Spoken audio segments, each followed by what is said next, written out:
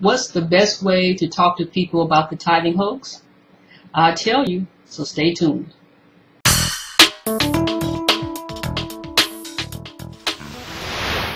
Hey, this is Renee. Thank you for tuning in.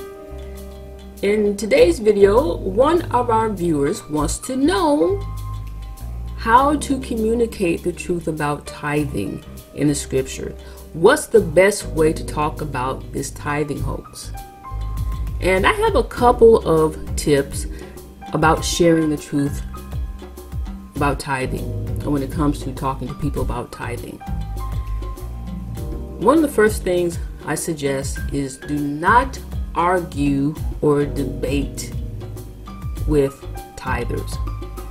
Don't push the truth on them. Here's why. Because there are some Christians who simply can't handle the truth. They don't want to know the truth, or they're not ready to receive the truth. In situations like that, you have to do what Jesus told his disciples in Matthew chapter 10 verse 14. If anyone will not welcome you or listen to your words, leave their home or town and shake the dust off your feet. Some folks you just got to leave alone. They're just not ready to hear what you have to say. Don't take it personal, just keep it pushing. Okay? The other tip I would have to say is make sure you sow into good soil. In other words, share what you know about tithing only to people who are really interested in wanting to know more, to learn more. Share with people who have questions about tithing. You know, because when a person has questions, it means they're open for dialogue, good, sincere dialogue and conversation. And this is when you have an opportunity to share what you know about the tithes. And I also encourage you to point them to resources like this channel and any websites or books that speak the truth about tithing. Because by doing this, you are planting seeds, and those seeds will multiply in that person's life. And this is the good soil that Jesus talks about in the parable of the sowers,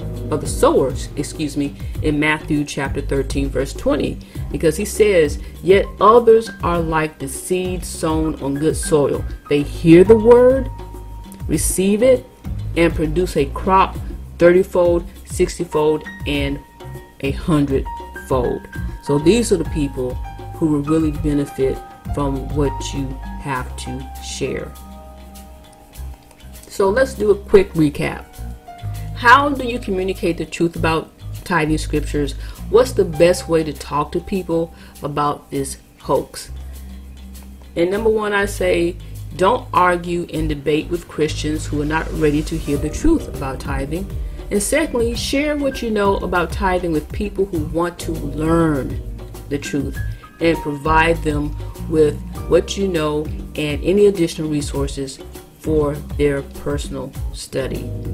So I hope this answers your question. If you like this video and other videos, subscribe to our channel, thumbs up this video, and share this video. And again, thank you so much for taking the time to watch. I'm Renee. Peace.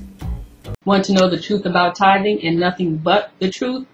Go ahead and click the link below in the description box and download 3 free chapters of the Tithing Hoax.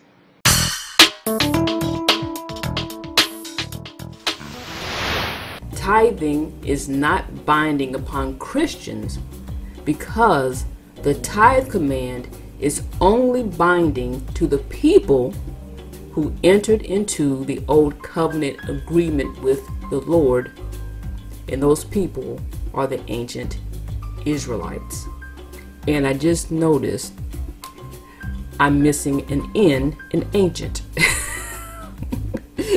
But anyway, excuse my misspelling here.